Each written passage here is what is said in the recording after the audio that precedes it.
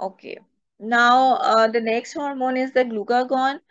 It is secreted by the alpha cells of the islet of Langerhans of pancreas, and stimulus is opposite to that of insulin. That is a fall in the blood glucose level that will stimulate the release of glucagon.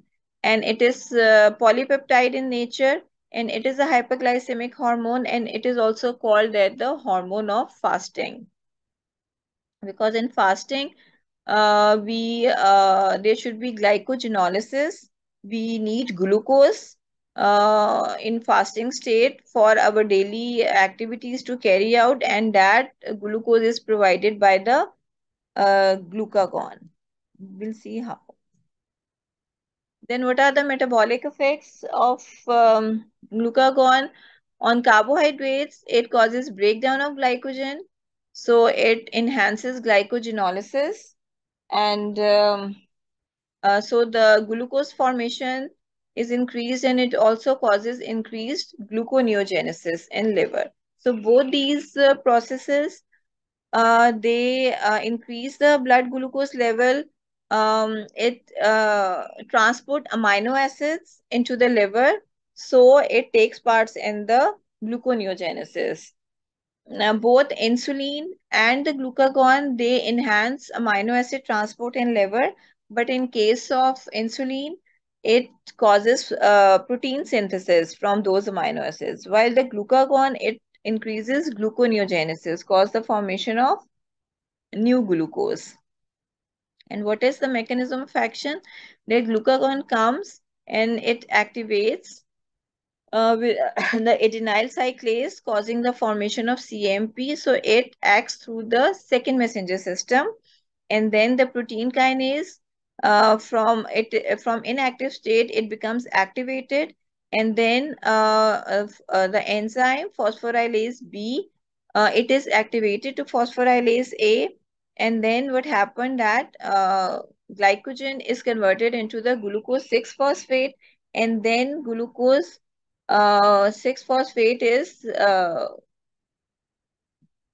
it is converted into glycogen to phosphorylated glucose, and then the glucose is dephosphorylated, and then glucose is released from the liver cells. That is how it promotes formation of glucose. Okay. Now, as far as the effect on the lipids are concerned, it is a lipolytic hormone. It increases the concentration of free fatty acids. And on protein synthesis, it inhibits hepatic protein synthesis and increases catabolism of proteins.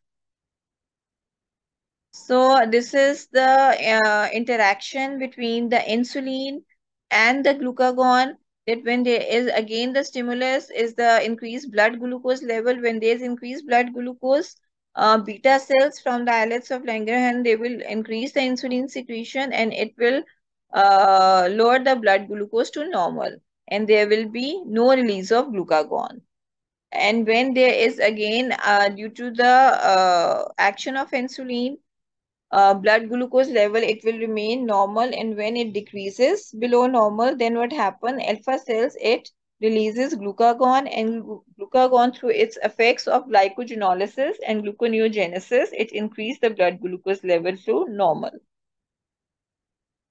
And what are the factors which regulate glucagon secretion? There are two important factors, that is the increased blood glucose level.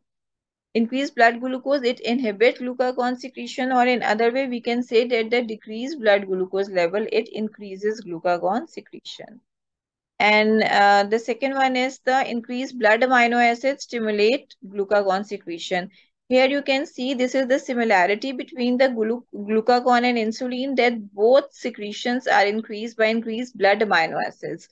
But what happened that glucagon uses these amino acids for glucose synthesis, and insulin uses these amino acids for protein synthesis.